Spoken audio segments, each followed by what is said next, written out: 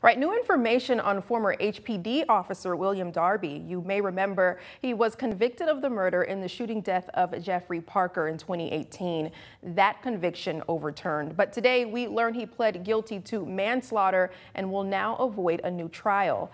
As part of the plea agreement, Darby received a 20-year sentence, which was reversed to allow him to serve 3 years of supervised probation. If he doesn't violate that, he won't serve any more time in prison. Darby also gave up his right to appeal.